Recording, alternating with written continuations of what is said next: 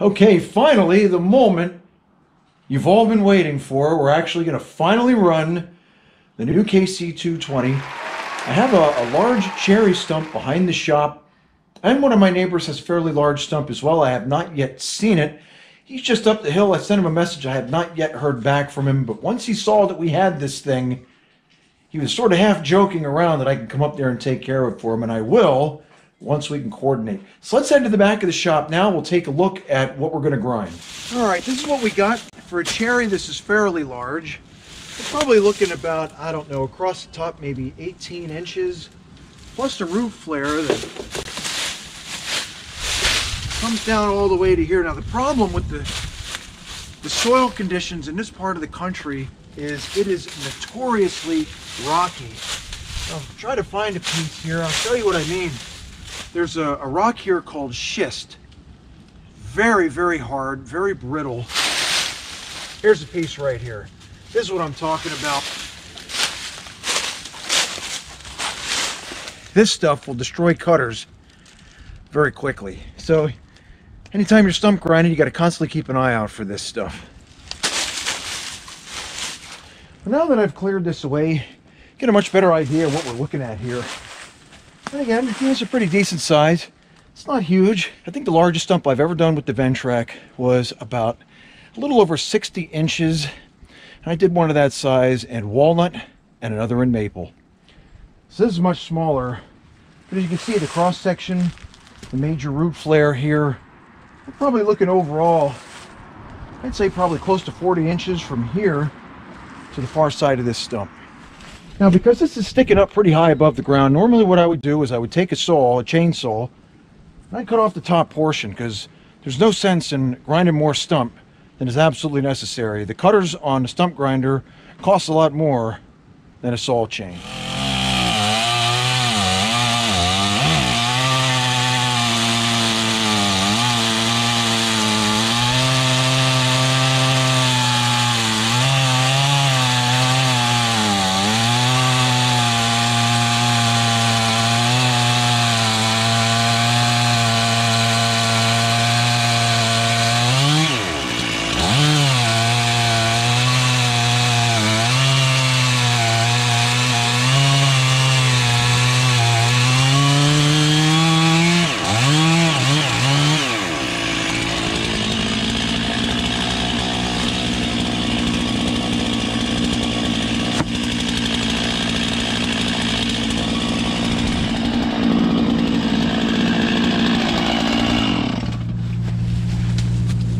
I'd say this is acceptable. I usually try to take it about 6 inches above ground level, and with my wraparound handle,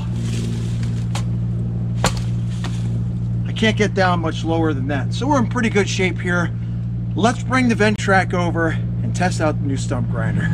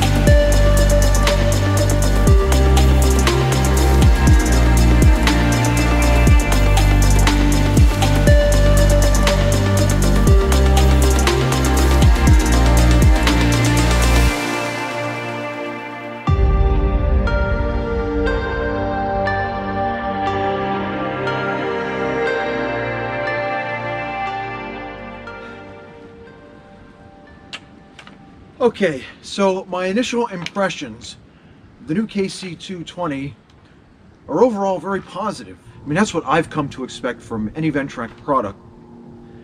The extra large cutting wheel, the speed, the extra RPM, I noticed that right away because every pass I'd make, it very effectively just cleaned all the chips out. So each pass I made was extremely clean. There was no residual chips left over from the previous pass. It effectively moved those off to the side and allowed me to continue working without worrying about the debris at all. So well, in fact, that also given the close proximity to the structure I was working in, I didn't even need to use the material blade, although I can see that coming in extremely handy in many other circumstances. But here, I really didn't get a chance to use it. If you guys are enjoying these videos, I would really appreciate if you would hit that like button and subscribe to our channel and hit the notifications bell, and that way, when we upload new awesome videos, of which there are plenty, not only will you be the first to know, but other people will be more easily able to find this incredible channel where we use awesome equipment. I encourage you guys to get out to your local dealer and check it out as soon as you get a chance. I think you guys will be pretty impressed.